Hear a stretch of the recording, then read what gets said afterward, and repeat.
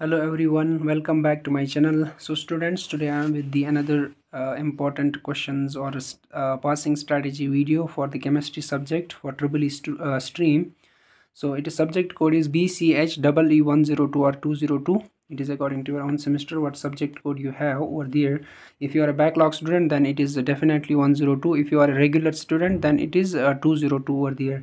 So module second is the module second is the passing module. So my dear friends, in this particular subject there are 3 passing modules which you have to focus more than other 2 modules over there, by which you can pass easily if you want to score also. So this video is also for you people, and I will discuss another 2 modules also in this particular video. So first of all, module second is the passing module, which is energy conversion and storage, in which you have to focus some important questions like classification of batteries, construction, working and applications of sodium ion battery and solid state battery. It is also called as lithium polymer battery, and flow battery, vanadium redox flow battery, which is also called as vanadium redox flow battery, right? So these are the important questions. This you have to focus more on this sodium ion battery and this vanadium redox flow battery. This will definitely come in the examination. Among these 3, definitely one VTU will ask over there, right?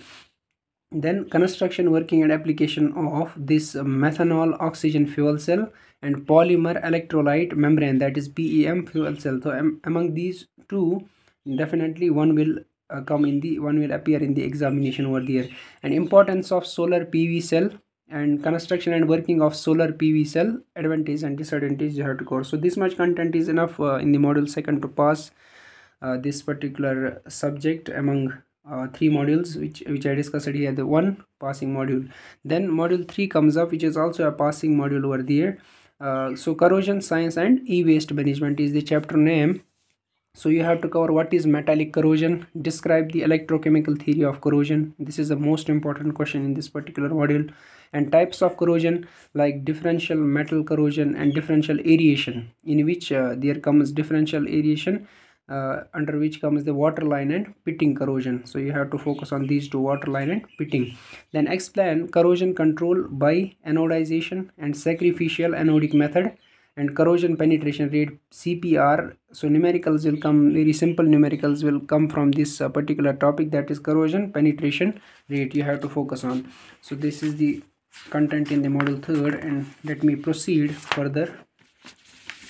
So this is sources, types and effects of e-waste on environment and human health, right? Then extraction of copper and gold from e-waste. So one will definitely come, either extraction of copper or either extraction of gold from the e-waste, and advantage and recycling and methods of the disposal over there. This is then module 5th comes up, which is also a passing module, and this is the 3rd passing module, and 2 I have discussed it here.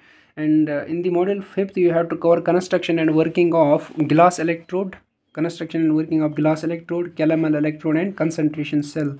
So you have to focus on these 3. Most important is which may probably come in the examination, or definitely I can see, that is calomel electrode and glass electrode. And also you have to focus on its application, on their applications, and determination of pH using a glass electrode, and what is the definition of the ion selective electrode, and working principle and applications of. These are the most important ones which you have to focus on. Diagrammatic part over there, that is conductometric sensors, electrochemical sensors, and thermometric sensors and optical sensors, right? These 4 you have to focus on. So definitely 2 will come in the examination over there. Then principle and instrumentation of calorimetric sensors and its application in the estimation of copper, potentiometric sensors, estimation of iron, in this example over here, in this case here, conductometric sensors, that is estimation of weak acid. It is already I have mentioned here. So you have to focus on its application in the estimation of weak acid over here. So this much content is enough to cover the module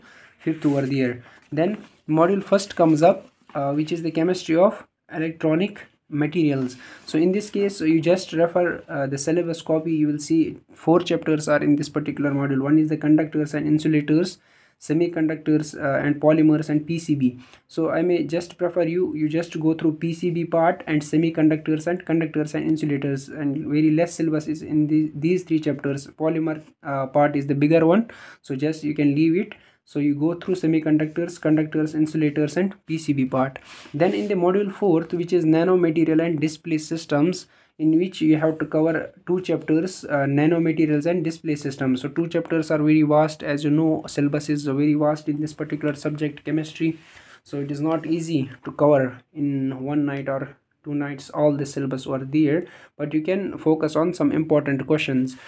So display systems is the easier part, which you can go through. That is QLED, that is quantum light emitting diodes, and OLEDs, which is organic light emitting diodes, and LCD light liquid crystal displays over there. And perovskite materials, you can refer through properties and applications of cations in optoelectronic devices over there. So this much content is enough to cover module 4.